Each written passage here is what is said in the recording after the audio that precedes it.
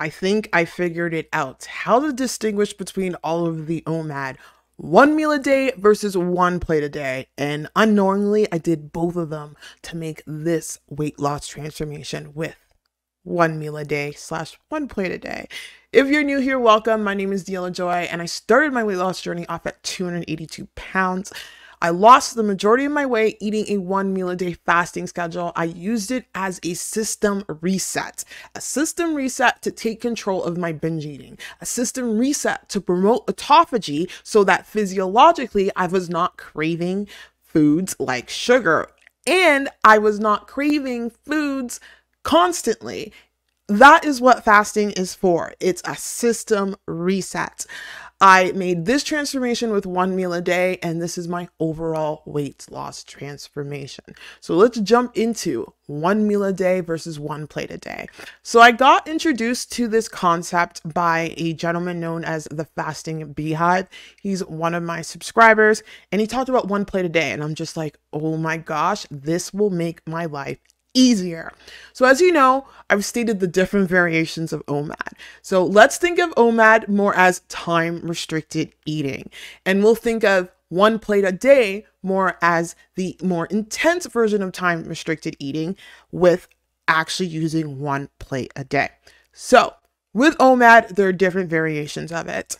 According to Dr. Mindy Pelz, OMAD is fasting for 24 hours a day and eating within an hour eating window.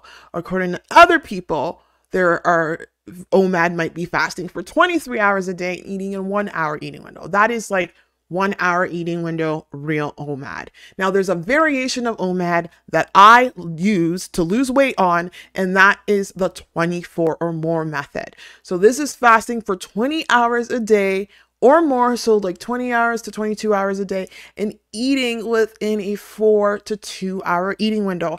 I like this method best. You know why? Because it's a method that teaches you how to properly eat while getting the benefits of being in ketosis, because ketosis gets kicked in at around studies say 13 to 15 hours, but autophagy definitely starts at 17 hours. You get that autophagy and you have enough time to practice eating, because weight loss happens in the kitchen.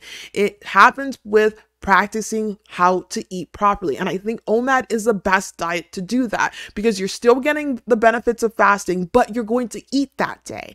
And you need to practice eating healthy, blanketing your carbs with fiber. If you're doing keto OMAD, stuffing your face with vegetables and fruit, keto fruits like raspberries. So I want to get into that.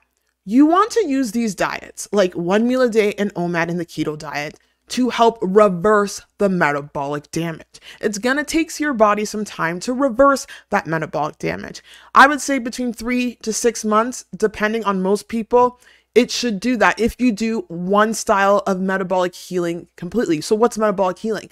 That could be OMAD, that could be the keto diet. The keto diet is a better diet for that, because you're eating throughout the day, because you want to practice learning how to eat throughout the day. You can do it with OMAD as well, especially if you have a lot of metabolic damage. So I want you to approach fasting and thinking of one meal a day as that way. So you're basically beginning your journey training your body to just reverse the damage from all of the refined carbohydrates, all of the glucose and all of the sugar, all of the glucose spikes, all of the gut health destruction, all of the imbalance in satiety hormones and satiety skills. You're going to use that with that. And you're going to take advantage of the fat burning. So what I like about OMAD for that is that you get motivated, because you're losing weight on the scale and you're getting all the benefits of healing. So you want to use these diets like that. And then eventually you want to transition off of these diets, but transition off of these diets in a way that you are in control. You want to learn how to lose weight with OMAD, and you want to learn how to maintain weight without OMAD, or lose weight without OMAD. You want to learn how to lose weight with fasting, and you want to learn how to maintain weight. OMAD is just practicing that. Now, jumping back to one plate a day. One plate a day is an extreme version of OMAD. It is OMAD, and basically where you're just eating one plate, and it's going to take you 15 minutes to maybe half an hour to eat it, depending on how slow you eat. One plate. One standard dinner size plate.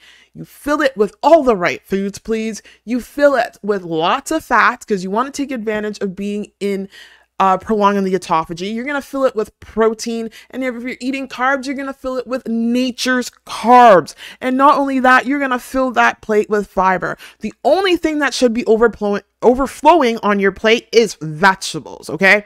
Vegetables or very high fibrous fruits like raspberries and blueberries. That's the only thing that you may overflow on your plate. Like try to stuff in a bunch of like spinach or a bunch of arugula, your plate's gonna overflow. That's fine. But like the fats and the proteins and the carbs, that better fit on your plate. And you better be eating copious amounts of vegetables. Why? Because you want to train yourself to properly eat. So when you are transitioned off of these diets, because you can't do these diets forever, because this is what happens. People do these diets, they get so much success on their journey, and then they come off these diets and they don't know how to eat properly. They don't know how to basically control their appetite because they go back to their old habits of eating. The goal of these fasting methods, the goal of 1 meal a day, the goal of prolonged fasting is to correct the metabolic damage so it gives you a chance to eat properly, right? Because if you just go from like eating junk food and then trying to eat healthy foods and whole foods, you're gonna struggle because your satiety systems are off. Your gut microbacteria is garbage. So you're gonna crave all the sugar. So it makes it hard to stay in that calorie deficit. It makes it hard to avoid, having that cereal night. So this is why we fast, to get rid of all of that damage, to get our body to heal itself through autophagy, to get our body in ketosis, so you have a chance to learn how to eat a proper diet. The worst thing you can do is fast and eat junk food. That was the worst advice I was ever given on my journey, to eat junk food while doing OMAD. Horrible advice. It's horrible advice to give anyone advice to eat junk food while being on a weight loss journey, because it's the junk food, it's the refined carbohydrates that got you there in the first place. So you're just going to be back and forth and back and forth. Practice eating whole foods. So yes, that's the different variations of OMAD. 1 plate a day, 1 meal a day.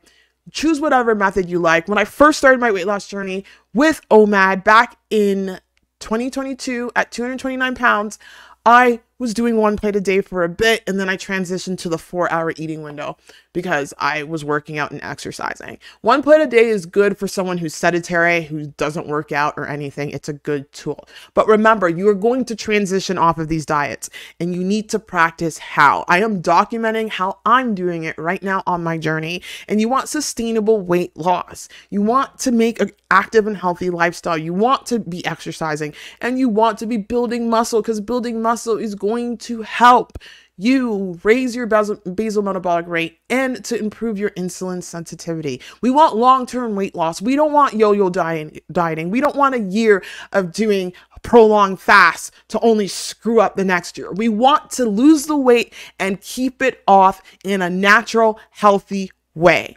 Anyway, if you made it this far into the video, just drop in a bunch of scale emojis, and I'm sending you mad love. Take care. Bye.